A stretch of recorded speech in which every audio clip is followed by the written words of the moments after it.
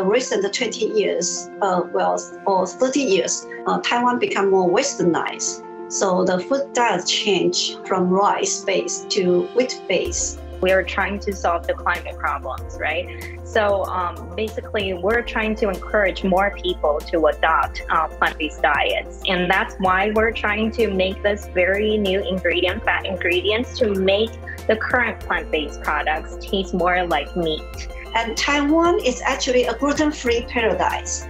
We provide a lot of food that not contain gluten. Hello and welcome to Connected. I'm Tomasz Koper, sitting in for Divya Gopalan. They say that you are what you eat, but in many places around the world over the last few decades, we've seen huge changes in the way people think about food. Whether for health, variety, or for the environment, we're looking for more diverse ingredients in our fridges and spice racks. And for savvy entrepreneurs, that means more opportunities to make and sell unique and innovative food products. To discuss these changes to our preferences, palates, and business models, we welcome Michelle Lee, the co-founder and CTO of Lypid. And from Taipei, we have Ivy Chen, who is a food educator, chef, and the co-author of Made in Taiwan, a cookbook that showcases the uniqueness of Taiwanese cuisine. Michelle, let me start with you. Your company, Lypid, is trying to do something very special in the plant-based meats sector. Can you tell us more about that? Yeah, sure. So hi, I'm Michelle. So basically, our company, Lypid, is specialized in making animal fats from plant ingredients. So basically, we utilize this fat ingredients that we've created to create the world's best fatty, juicy, plant-based meats. And what is very special about ourselves is that our fat ingredients are, when you think about plant-based oils or fats, there usually comes in the form of liquid, right? And we utilize a very special technique to transform this liquid form into a solid form, which is usually what animal fat performs like. And it can withstand high heating temperatures without the whole manufacturing process without adding any harmful chemicals into this food ingredients. So basically the fat ingredients that we came out or we made, it's called phytofat, and it can withstand high heating temperatures. It can lock the oils or fattiness and juiciness within the plant-based meats that we are eating right now. Mm-hmm. And Ivy, you've been championing Taiwanese cuisine for more than 2 decades. Can you tell us about how preferences have changed, what kind of changes you've seen in that time here in Taiwan? Well, I would say in the first 10 years that I started teaching, people still don't know too much about Taiwan cuisine. So they like Chinese food. And Taiwan's food diet has been changed in the past 7 decades because the wheat products become more dominant the food diet in Taiwan. And plus the recent 20 years, or 30 years, Taiwan become more westernized. So the food diet changed from rice-based to wheat-based. So that's what I see. But in the recent 10 years or 15 years or so, I found that people have more conscious about that Taiwan actually grow a lot of rice. So we need to focus on rice products more. Let's take a look at 2 companies that innovate in the food and beverage industry. Twirl milk tea from the United States and Empress hot sauce based right here in Taiwan. They tell us about how they got started and what challenges they faced. Take a look. Pauline and I have been friends for 20 plus years. About 15 years ago, we talked about starting a food company, and when the pandemic hit, we basically went back to our roots. We wanted to look for something that we were nostalgic for, which is bubble milk tea and milk tea. Our moms had made it for us. And when the shops all closed, everything shut down, Pauline started concocting in her home, like plant-based milks. Her fridge, her pandemic fridge was full of concoctions of teas and brewed teas. And she was like, I think I found a formulation that really works. And a bit of naiveness, we were like, okay, let's join forces. Let's like take it to market. Let's package it. You know how to design. She was a food and packager for 20+ years. I know how to do marketing. Like, we can totally take this. We can like go nationwide. Everyone will want this amazing formulation that she created. So that was sort of the beginning of our journey into doing the Twirl milk tea startup. Hot sauce was kind of a lucky situation. So when we first moved back to Taiwan, my partner Alex, he was really missing a lot of the sauces that he would have in the US. And so for one day, he was shopping at the wet market in Shiling, and he saw mangoes, like Aiwan mango, next to chili peppers. And he's like, oh, well, why don't I try to make something for myself? And so he made a couple batches, and it actually tasted pretty decent. So we started gifting it to friends for Christmas who were visiting from the US. And like, lo and behold, they wanted to bring more back to the States. And that's kind of how we fell into hot sauce, a product and then as a business. So a bit of the challenges was one, just for starting during the pandemic.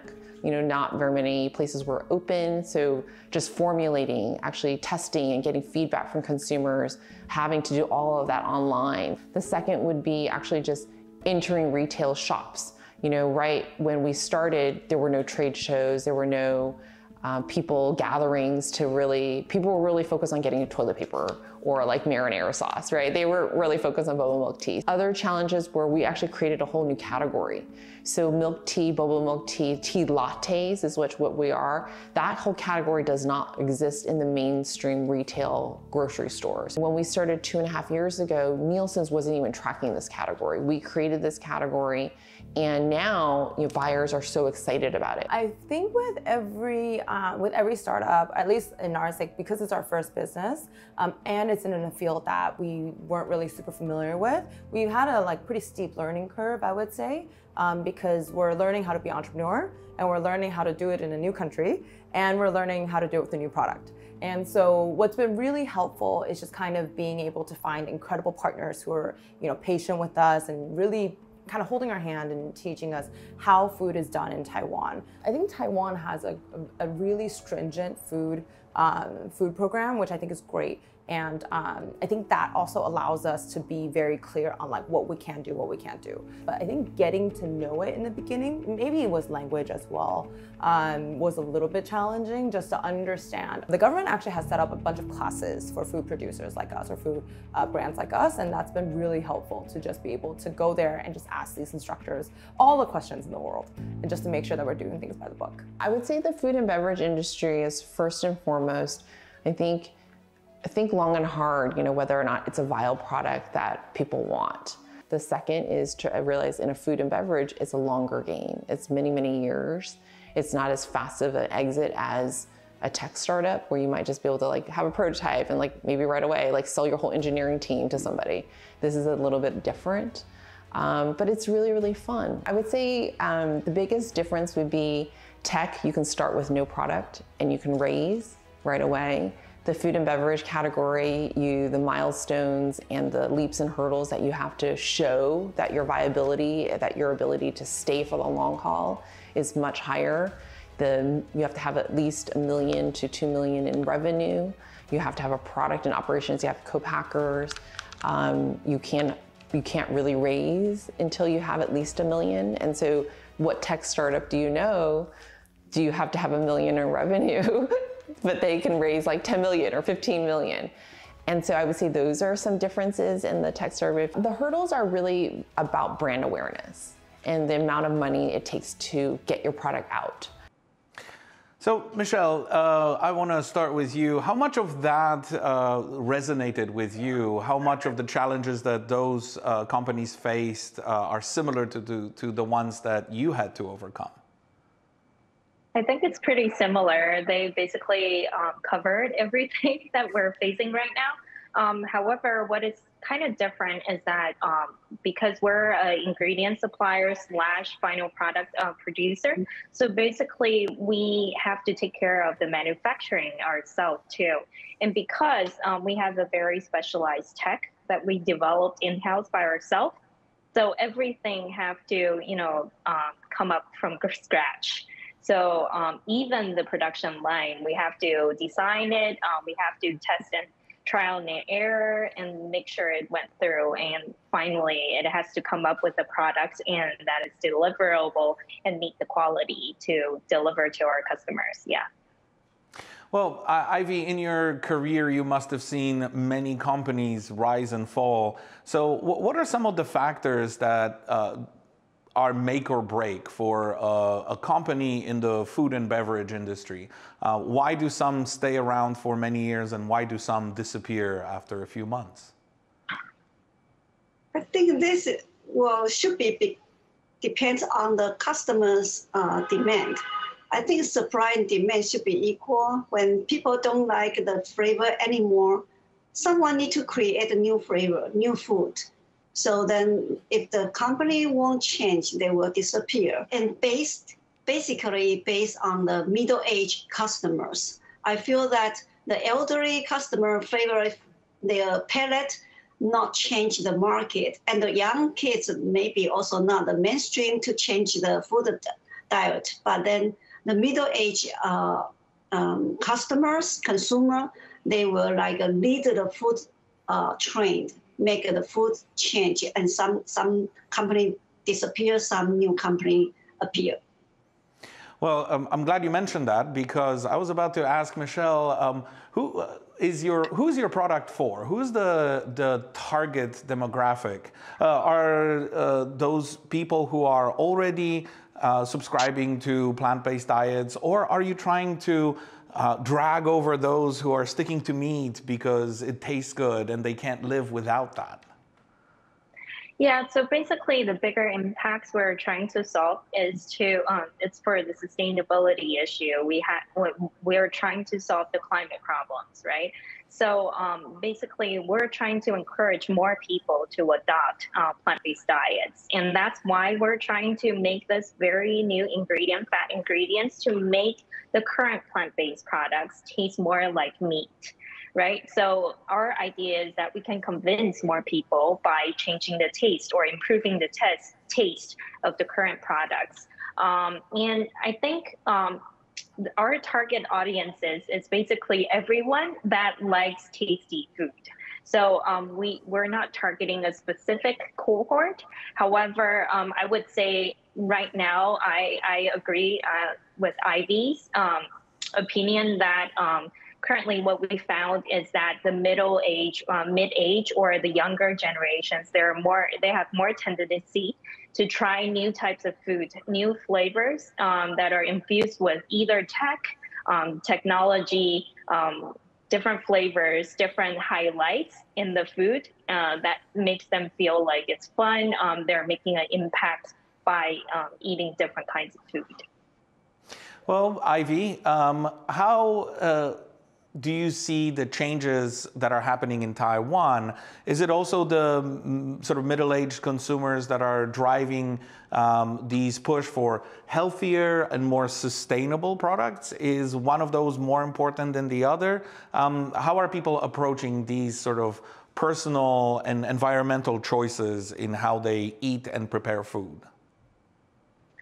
Well, I would say it's like in Taiwan, at least about 30 years ago, I feel we started an agricultural revolution. Kind of people has more conscious on a sustainable agriculture and also keep the environment better, eco-friendly. And then there's many people like gave up their original job and go countryside, have a land and try to grow healthy food. That's become more healthy conscious from the past 3 decades.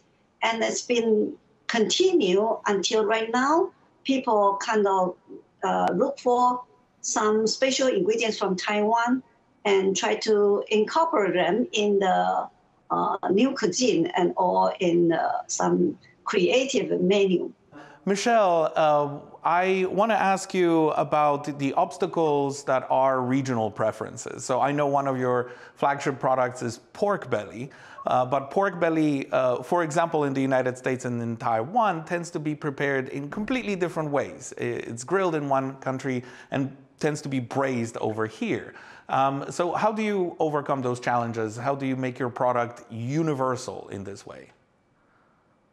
Yeah, so we tackle with this type of challenges from, when we were starting to design this pork belly products. So basically, because we're looking at a global market, so we're targeting, not only US, but also European countries and also, the Asian countries. So we have to make our product very robust and also very, easy to use. So when we're designing this pork belly, we focus on using the tech to make sure it can withstand, high heating temperatures, and also the overall cooking experiences can replace or, replicate the traditional meat preparation processes. Let's now check in again with Twirl milk tea from the US and Empress hot sauce in Taiwan to see what makes their products unique. Have a taste.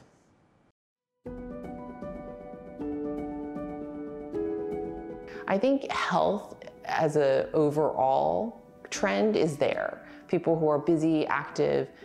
I think once you realize how much sugar and how many calories are in our bowl of milk tea, it's a great experience to have with friends, but on an everyday basis that you could have.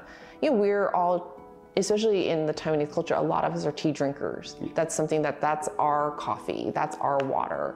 And so Twirl milk tea is that tea latte that you could have every day without feeling so guilty about it because it is lower sugar, cleaner ingredients.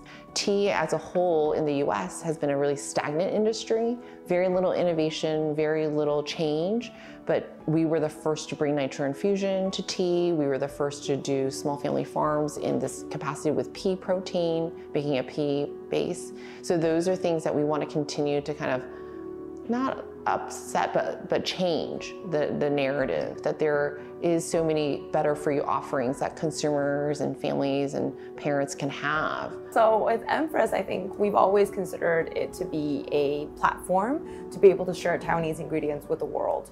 And so with all of our hot sauces, we source locally, we manufacture locally, and the goal is to actually export this internationally. And so right now we're exporting to the States, Canada, Australia, Singapore as well. So from conception to the production of a sauce, we actually get inspired by a lot of global flavors as well as flavors that we discover in Taiwan. For pineapple miso, for example, we were actually inspired by an al pastor taco that we had in Mexico City. So we wanted to sort of pay homage to both Taiwan and Mexico when we made this kind of hot sauce. And we realized, well, we can't put pork in a bottle. So what's that kind of umami? Where is it going to come from? And then we scoured Taiwan and we found a really good local miso that provided that sort of savoriness, that saltiness, that umami base level that really helped elevate the sauce. So our pineapple miso, inspired by Mexico, using 100% Taiwanese ingredients to make a sauce that's the best seller for us in Taiwan, as well as the best seller in the States, which is, think of a global sauce. So our pineapples are sourced from Taiwan, our mangoes, our passion fruit juice, our hibiscus, our dragon fruit, everything that's in the sauce, especially our macao, all sourced from Taiwan. And then we have our passion fruit mustard, which is a unique blend of passion fruits, mustards, and Jamaican jerk spices, which makes the entire world kind of sit in one bottle. So macao itself as a ingredient is very unique. We really haven't been able to find it as prominently displayed anywhere else in the world. So we're very, very happy and very, very honored to be able to sort of figure out a way to put it into a sauce and give it wider exposure on the world stage. Its flavors are unlike anything you've ever had. It actually has these sort of lemongrass citrus notes when blended together that produce a very distinct, almost lemon lime seersuckery kind of taste. But it is so unique, so wonderful that story that we get to tell about how it's wild harvested by indigenous tribes and then we get to source it from them, get to tell their story, get to see how they've been using it, and then we get to use it in a different way to tell a different story, and allow the entire world to discover a truly unique ingredient that Taiwan offers.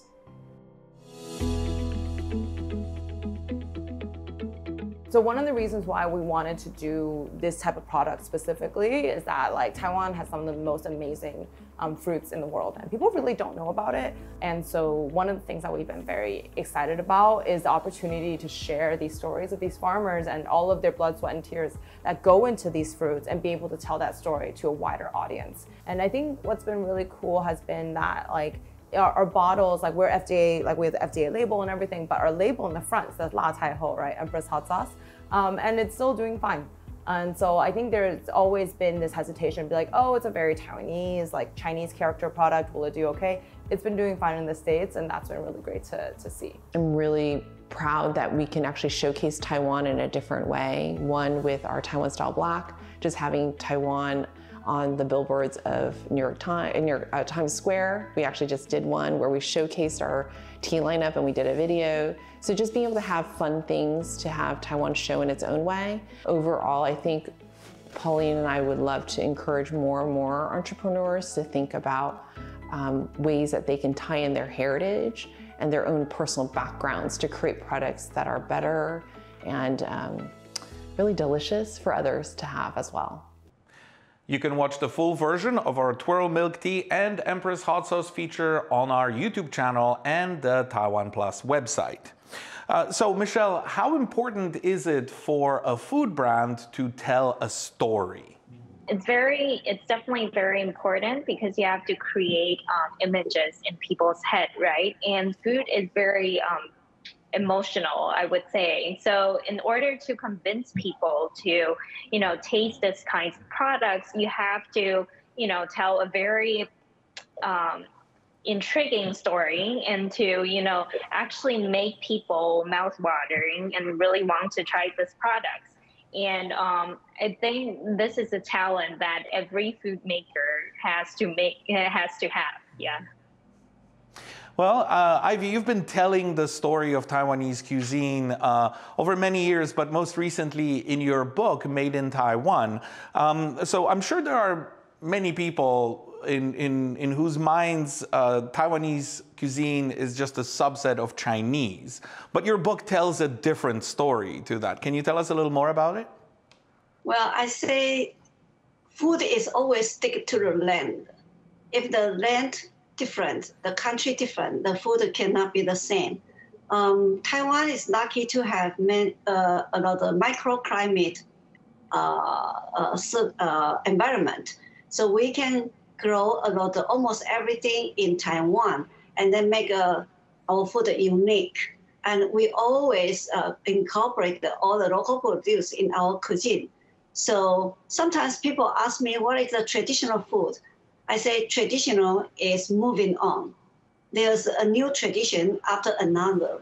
So people will create a new tradition by the generation and the local produce. If we find more new products in Taiwan, people will add them in the recipe. And that is what we think Taiwanese food is very unique, and it's not belong to anyone else cuisine. So it's the land, this island country, and the people create the flavor, and that's make Taiwan food very special. Well, speaking of modernity and tradition, but now focusing more on modernity, Michelle, what is the next breakthrough? What is the next innovation in the food and beverage space that you're excited about? What's around the corner in our pantry, so to speak? So I would say there's still a lot of space for innovation to jump in terms of, actually creating new innovations around securing food security and also providing, more food that are more sustainable. Or a lot of people are working on, using upcycled materials to create, either dishes or new food products. That's a very broad space, which needs a lot of new blood to jump in and to actually create new different kinds of products.